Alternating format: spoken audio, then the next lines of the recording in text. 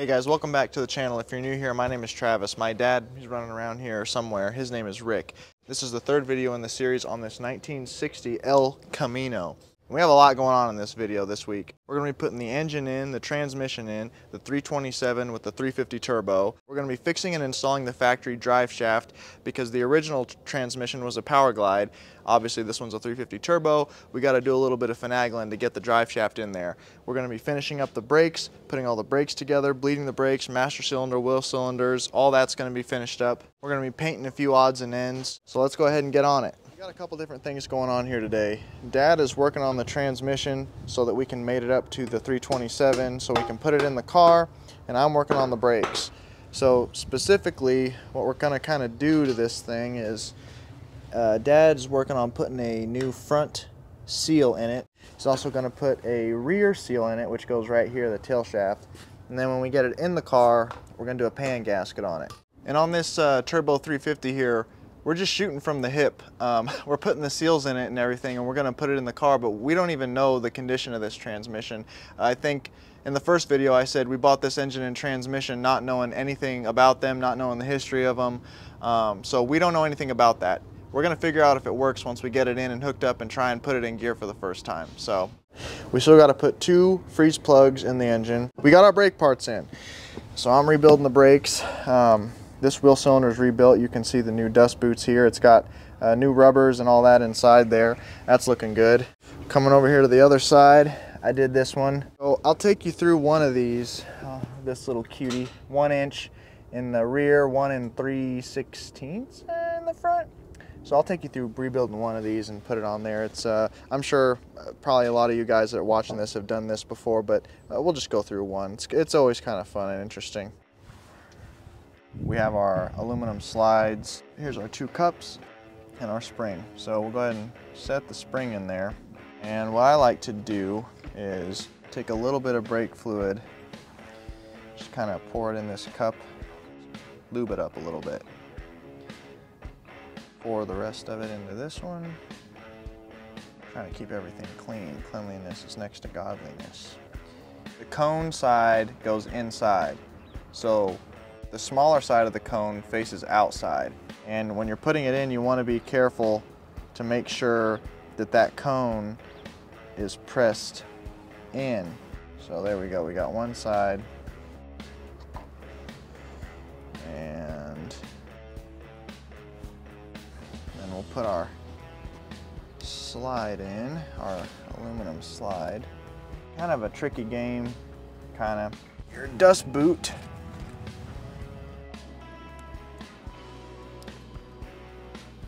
Stretch it over there. They fit kind of tight, which is good. Boom. 1 dust boot, your second one.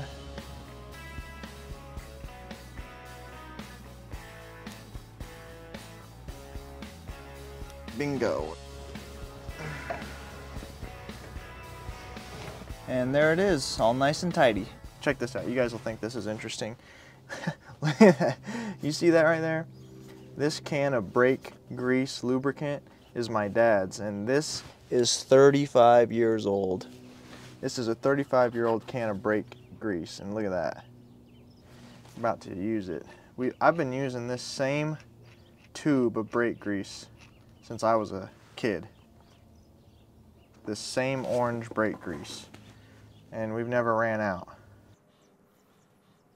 Put it on the threads there so that it is easy to adjust in the future. Go ahead and put our nails in. Then I set them on the nails. Look, I love old stuff just as much as the next guy. I mean, maybe you've seen my YouTube channel, I don't know. But I'll tell you right now, disc brakes are the way to go. They're so much easier to maintain, to fix, to replace, to work on. Disc brakes really were an advancement in society. This is where having a brake tool comes in really handy.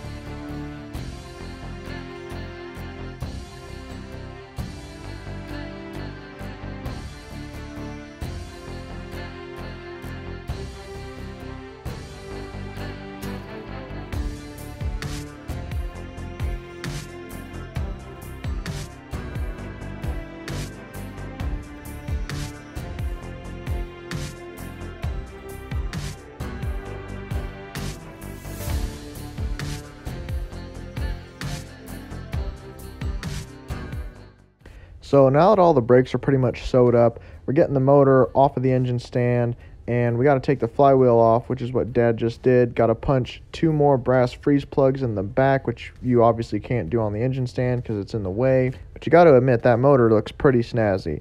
Couple of seals, couple of gaskets, a little bit of spray paint, a little bit of chrome. It's basically a crate motor. Now we can hobble the tranny over there, get a couple of the bolts started, tighten it down, and she's about good to go.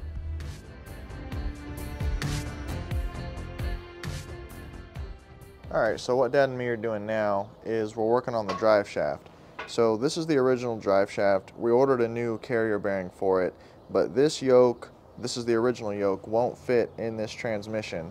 The yoke on that drive shaft will fit into that transmission, so you can see what we're about to do. We're about to swap them out. Go down. What? That's not on there, center.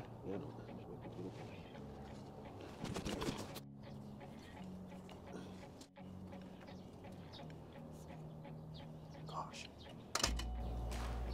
Whoa. Are you sure that that is big enough? I don't think it's big enough. Something.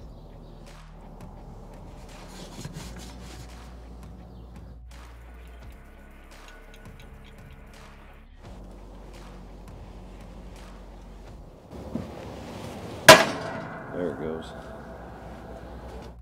This drive shaft has snap rings, you can see, so we're just trying to get the other snap ring out of this side.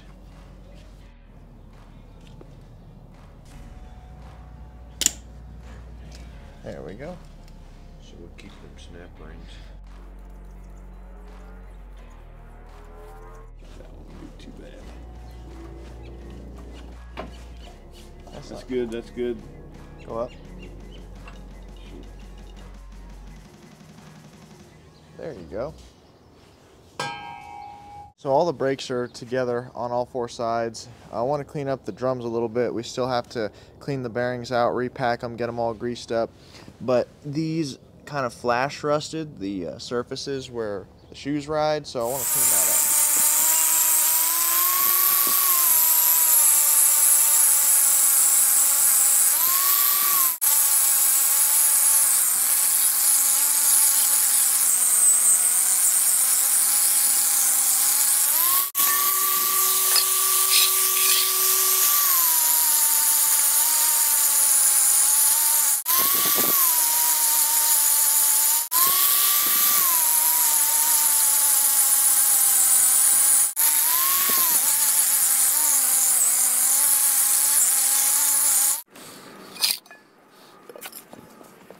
Freshly cut drum.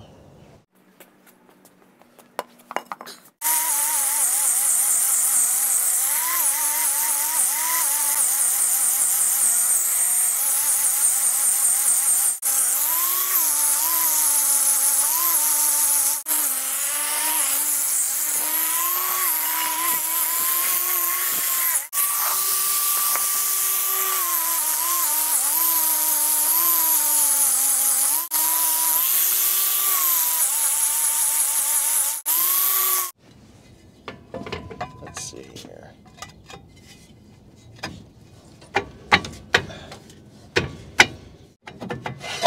There. That's not too bad. You can hear it dragging some.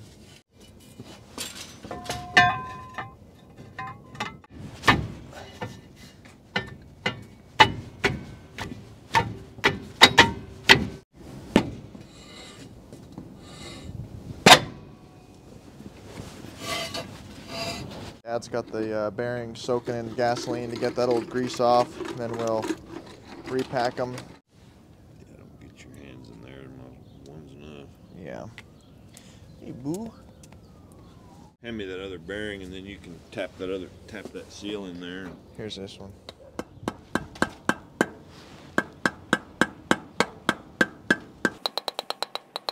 Should do it. You want to make sure there's absolutely no grease or oil to get on these brakes, because shoes are porous and they'll soak it up and then you can't get it out. So that's why.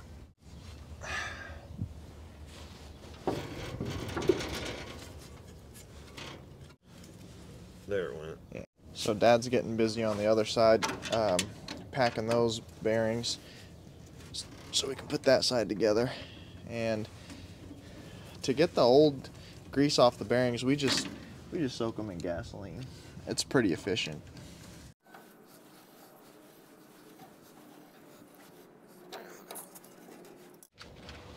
This one's a hair bit smaller. We'll see if this one's gonna work. Yeah.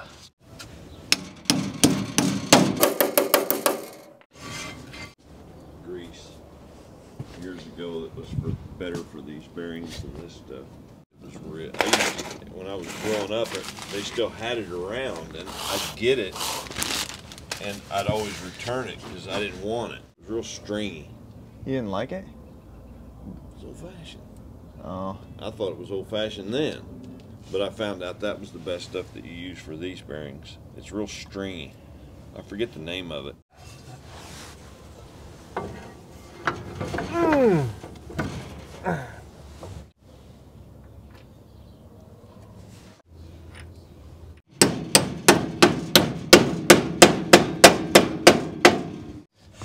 All right, she's ready for wheels and tires whenever we get wheels and tires.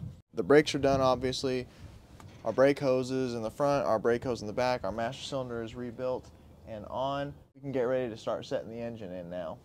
So we got everything pretty much ready. We got all of our bolts for the engine mounts, for the tranny mounts. So we'll go ahead and start jacking this motor up and slip it in there. 40 years. Yeah, 40 years after 40 years. Yeah.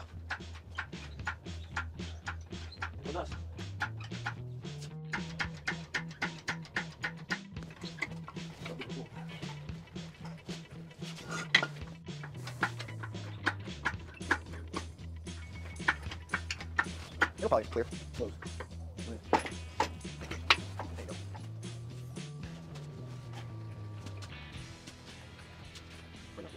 Go ahead, let it down. Yeah, I can let it down now. Keep going. Keep going. Keep going. Keep going. Okay. Okay, let it down. Keep going. Keep going. Alright. Yeah, go ahead. Okay. Down? Yeah. Okay.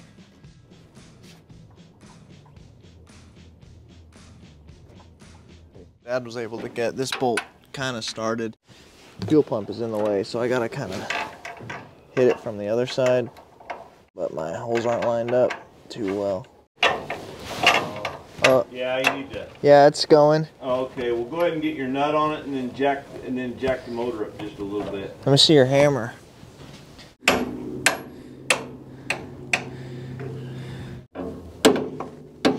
All right. You can pry it a little bit sideways. It needs to come over sideways. Oh, there you go. No, Let me see here. Now we're seeing if this transmission mount is gonna work or if it's off. yeah, it looks off.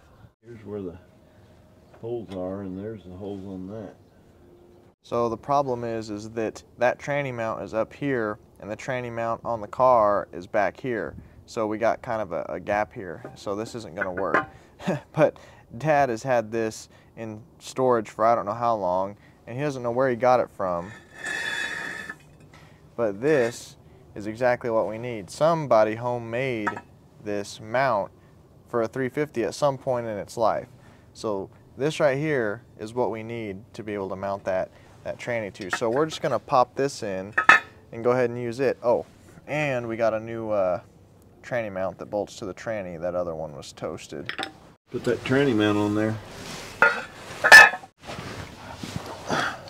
If you like seeing Dad and me work together on these projects, the most helpful thing you can do is subscribe to the channel, turn on that notification bell. It helps YouTube know to push our videos to new audiences because the audience that watches is engaging. Thanks, guys.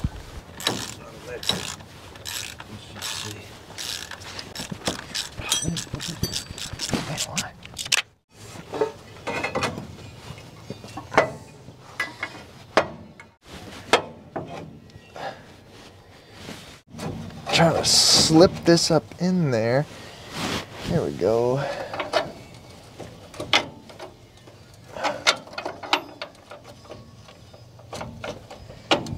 There we go.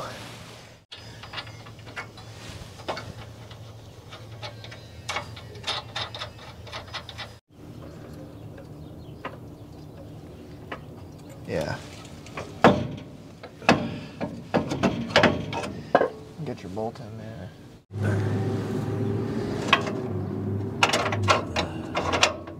There we go. All right, so let me let it down. See, let me go. Looks like it's lining up. Does it? Yeah. Does it look like it's gonna line up? Yeah. It's looking good.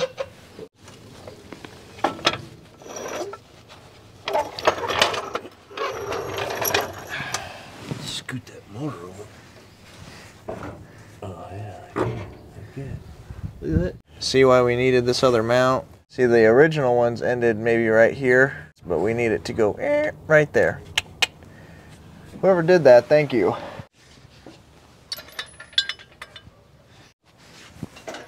I'm gonna stay on here. She's in.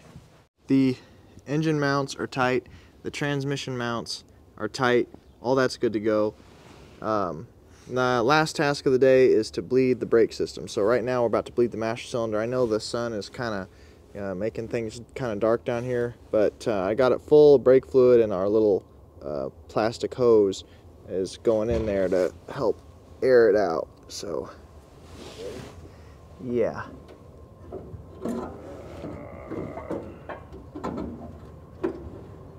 Yeah, a lot of bubbles. Yeah, bubbles. Yeah, it's sucking it down.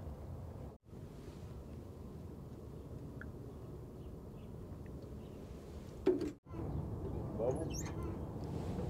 A little bit. That one bled fast. I think it's good.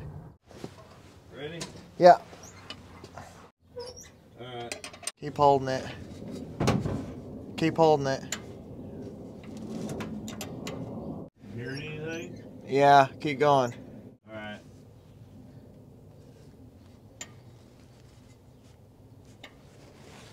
Let me check the brake fluid.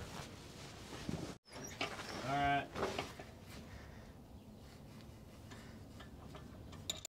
Man, it is dry as a bone. Okay, go ahead and do it again. Alright. Go ahead. We're just trying the other wheel for good measure, and we're getting some action. Hold on. Okay, to the floor. Keep holding it. Yeah, we're getting a good stream now out of this one. Yeah, keep holding it. Okay, can let up. Let's see if anything happens. I can hear it. The drum is starting to tense up. Which one are you on? The passenger side rear now. Is that the one you're not getting any fluid? Yeah.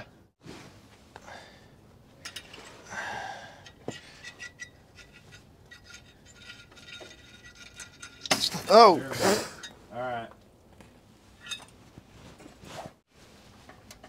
There she blows.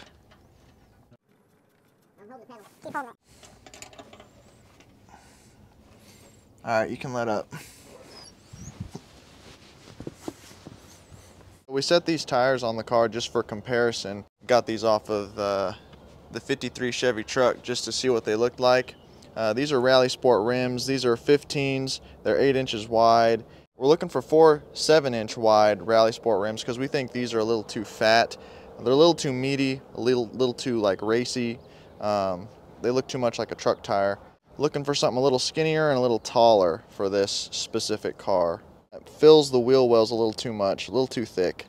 So this right here is the radiator that we got when we got the car. We're gonna try and reuse this radiator. First off, we're gonna see if this one has any leaks or not, because if it doesn't, then we can use it and we can save money. Your other two options are buying a brand new aluminum radiator, which isn't a bad idea, but an aluminum radiator is 150 bucks. You're gonna spend 150 to $200 on an aluminum radiator. Or if this radiator has a problem, or you say, why don't you just have that radiator re-rotted and cleaned out at a radiator shop? Well, that's 150 bucks It's about the same price as a brand new aluminum radiator that cools better and, you know, shiny and all that good business. If this radiator is good, we're gonna put it in there and save 150 bucks. We're just trying to save 150 bucks, okay? So how we're gonna test that is, you're wondering why do you have this Snappy Trap single bowl kitchen sink repair kit? Well, I just had this at my house for some other unrelated stuff I was doing. Put this upper hose here, put this lower hose here. I'm gonna connect them with this piece. So this piece goes in here. Oh, it actually fits. That's the first time I tried that. We got this lower hose, which is gonna fit over this end of our Snappy Trap sink repair kit, whatever thingamajoo.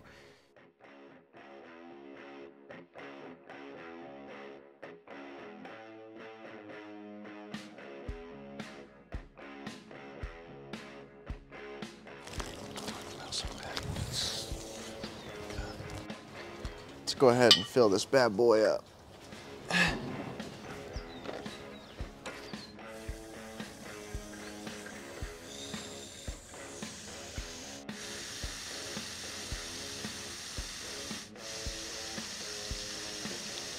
Oh, leak number one. Leak number one. Yeah. Yeah. Let's see, is there anything going on back here? I think that's just residual. I don't think that's a leak.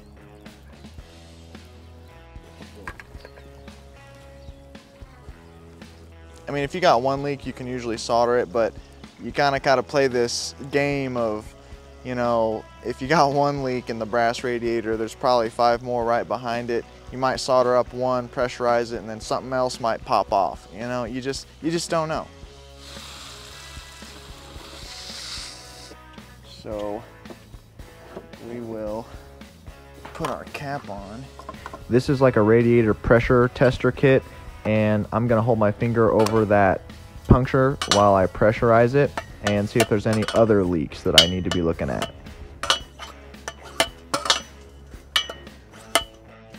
So we're at, yeah, about 7. I don't really see any other leaks. It seems to be holding. See how it's spraying out now? Because it's under pressure. Doing my best. I think I pretty much got it held. I'm gonna pump it up to about 50. Okay. So we're up to about 13.5. We're starting to get a little bit out of that. Yeah. Hose. There we go. Well, we're setting at 13. Pretty good pressure. 15 psi now. It's holding. Yeah, I don't see nothing squirting out.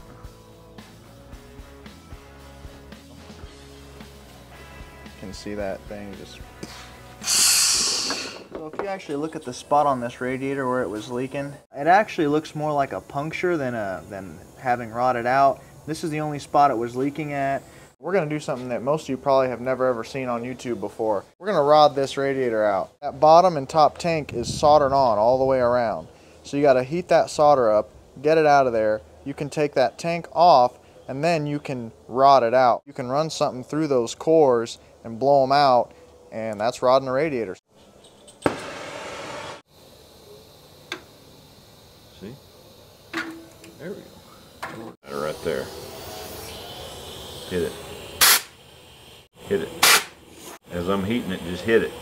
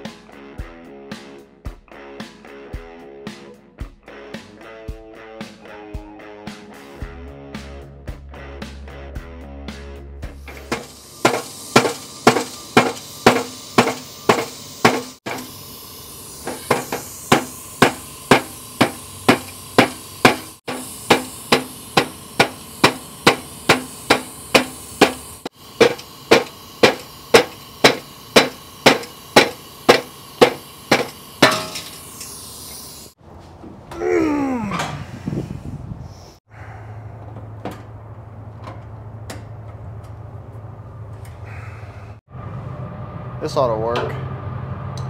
Here's the cores. And we're going to see how plugged up it is by filling it with some water, getting the air in a rag and pressurizing it, and see how much water comes out the end here. So you can see now. How plugged is it?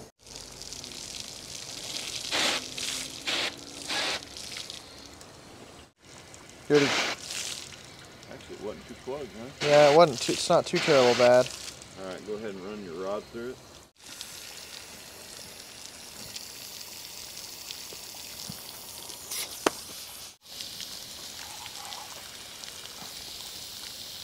Need a thinner one? There.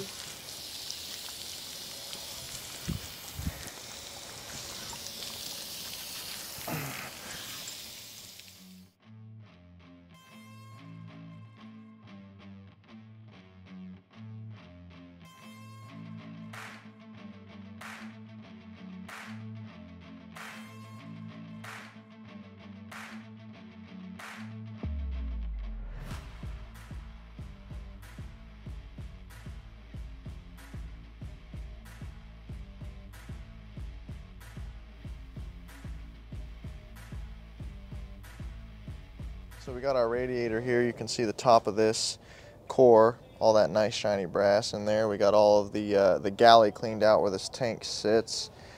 Here's the tank. You want it really, really clean where you're going to solder so that it sticks. Then we're going to put this on and resolder it together.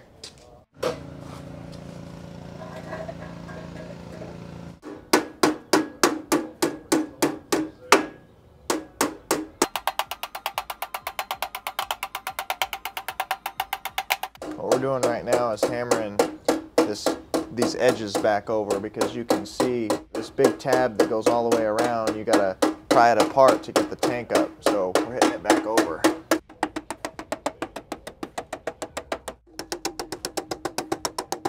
We're wiping this seam down with flux just for added protection. That's what you're supposed to do before you solder usually.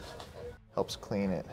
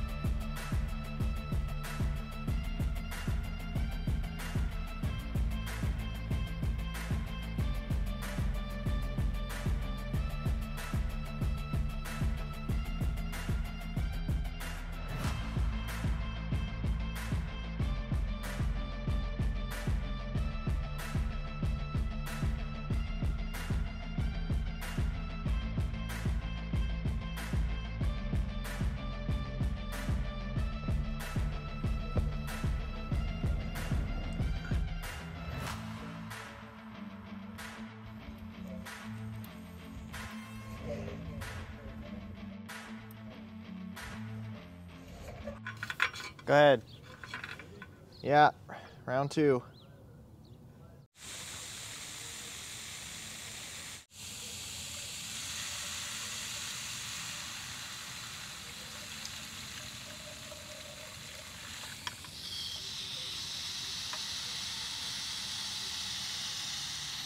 Yeah, we got a leak right here. That's not good. There's another one right there. Another one right there. So if you look at this radiator, we got 4 more leaks. So you see where it's wet right there running down and wet right here? Right around here we have a leak. Right around here we have one.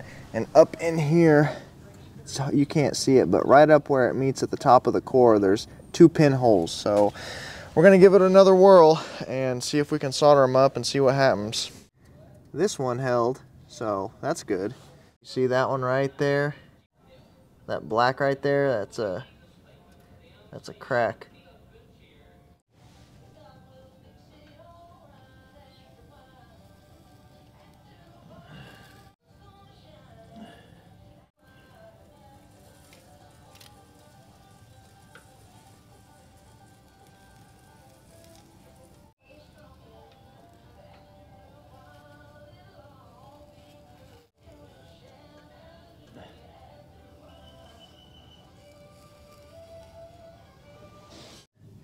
All right, go ahead.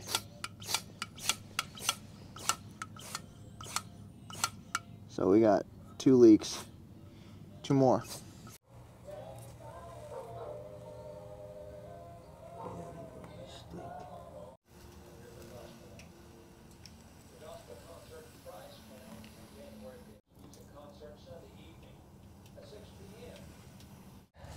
See, we got a leak here, and we got a leak somewheres over here. I saw it. This is what I was afraid we were going to run into. You know, sometimes I think running that rod through it might have revealed some weak areas. It's got 2 or 3 more leaks. You're just going to be chasing leaks. It's just what happens with some of these old radiators. Yeah, I don't think it's going to be usable. We're going to move on for now and work on this core support for the radiator. This is what goes right behind the grill, right in front of the engine, that the radiator mounts to, your battery tray mounts to. We sanded it off. I'm wiping it down with some Prep-Sol just to get all the oil and residual grease off it. Even the grease from your fingers can make it to where paint doesn't stick. We're going to spray it on with a gun. So it's like black tractor paint from Tractor Supply, and it works pretty dang good. It looks good. And it's pretty tough paint, I'll be honest with you. And it'll make the whole engine bay look better, more complete, with the inner fenders being black, the engine being orange, this being black. It's a big bang for the buck, and it's not very expensive to do. So there's an aluminum radiator coming for this car now. So while that's in the mail and processing all that, we're dealing with another issue. Remember how earlier in the video I was talking about the drive shaft and how you can't put the yoke from the old one into the Turbo 350. So we pressed them all out, and Dad got a U-joint that is going to fit. This is the U-joint you need from switching it to a Power Glide to a 350. The part number right here, it's a Napa part number. 2 rings right here for an inside clip, and then this one right here, you see there's no ring on it. It's an outside clip, and you can see how it's a little more longer where I'm holding it versus here. Also got our new carrier bearing on there. The old one was absolutely, it was just gone. Nothing you could do. Yeah, nothing.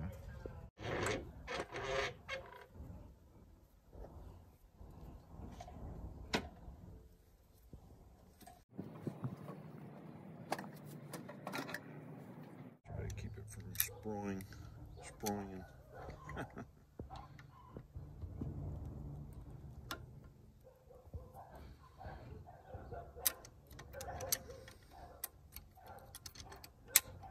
There we go.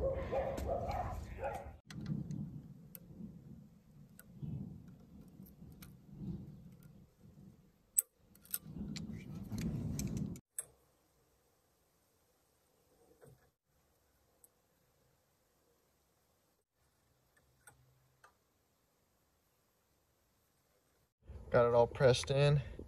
This is the outside clip that I was talking about. Goes like so. 2 outsides, 2 insides. Now that the drive shaft is all ready to go in, we got to do a little bit of freshening up on this rear end. Dad's taken off that yoke right here that goes into a seal, and that pinion seal is leaking. You can kind of see all that grease that's formed on the bottom there. And that's the great thing about working on Chevys. This pinion seal was on the shelf. You know, like the 46 International we have previous videos on, there's nothing available anywhere in the country for that. I mean, this, 40-year-old rear end has parts available at a parts store, like in town. It's just awesome. It makes things so convenient and nice. And we're also going to pop the drain plug on the bottom of this, drain all that old gunk out, and put some new gear oil in the back. The odds it's ever been changed out in its lifetime is pretty slim, honestly. So here Dad is pounding that new seal in, just with a big socket, you know, is all you need.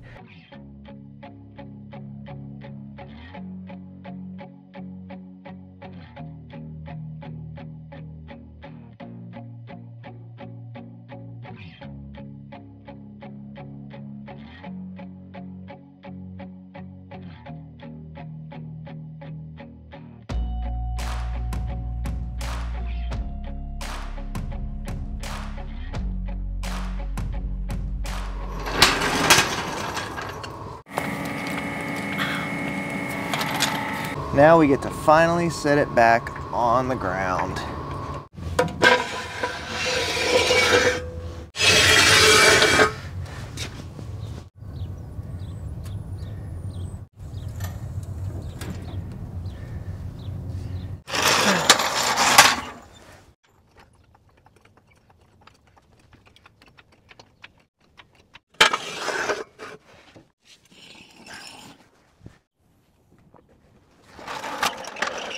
Now it's sitting a little bit lower and better with all that weight in her. Looking a lot better.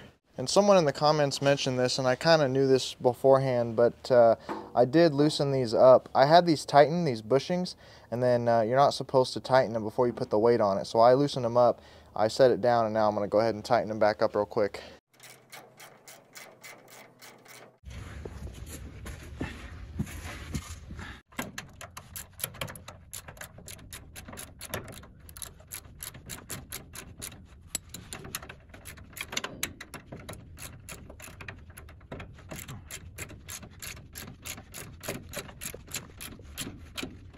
So I think last week Dad and me thought that we were going to be able to get this thing running and driving under its own power. We didn't quite get there, but that's no big deal. We got the engine set in, we got the transmission set in with a new transmission mount, we got the drive shaft put in it with a little bit of custom work there. We got the brakes finished up, and although the radiator ended up being a lost cause, I mean, at least we tried. I mean, we did everything we could to save it. Sometimes it just shakes out that way. We got another radiator on the way that we're going to put in it. We got the hoses for it. And aluminum radiators, you know, they cool a little bit better anyway. And since we live in southern Arizona where, you know, every day in the summer is over 100 degrees, it's actually beneficial to have one, like legitimately. Thank you guys for watching. Dad and me really appreciate it. Thank you for all the feedback in the comments. Don't forget to subscribe and like this video, and we'll see you guys in the next one.